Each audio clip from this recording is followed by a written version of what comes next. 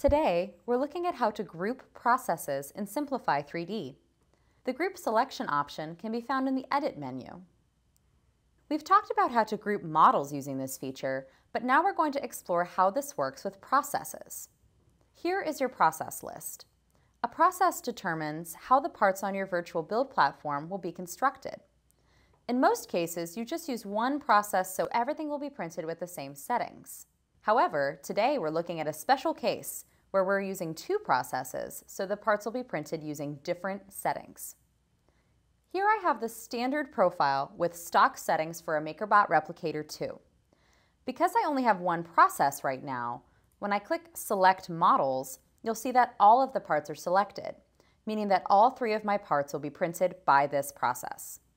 But because I want to use different settings for my bolts than for my bracket, I will deselect the bolts from this list. So now this process will only print the bracket. I'm going to rename the process BracketProcess to make it easier for myself. Now when I click Prepare to Print, you can see that only the bracket is going to be printed. But now I'm going to add another process to print my bolts by clicking the Add button. So as before, I'll click Select Models and make sure that only my bolts are selected. I'm going to rename this one Bolt Process. Now when we click Prepare to Print, the software knows that we have two processes to choose from. If I selected just Bolt Process, only the bolts will be printed. But if I leave both selected, all the parts will print. Since both these processes are using the stock profile for the Replicator 2, you can see that the settings are pretty much the same. For example, if I zoom in here, you can see that the infill percentages are the same. But let's change that.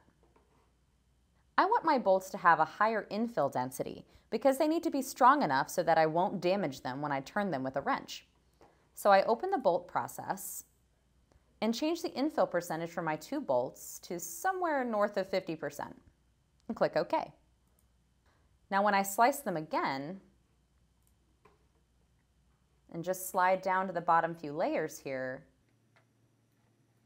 you can see a big difference in the infill percentage for the bolts and the infill percentage for the bracket. So that's how to use multiple processes to print parts with different settings in Simplify3D. So let's say that I did actually print these parts and I found that they weren't sticking to the printer bed very well. So I decided to use a raft to help them stick to the bed better.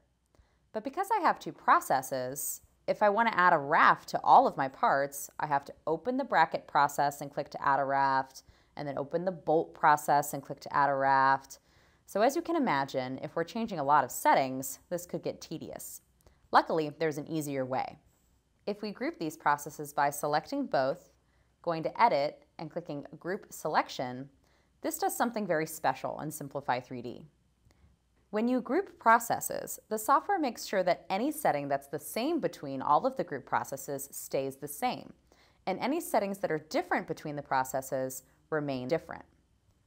For example, both of these processes originally had the raft disabled, so if I change it in the bracket process, it will automatically change it in the bolt process, because those settings were the same when we grouped them. But as you'll remember, we used a different infill percentage for my bracket than I did for my bolts. So if I open the bracket process and change the infill percentage to 32, you'll see that it does not change for the bolt process. That's because these settings were already different when they were grouped.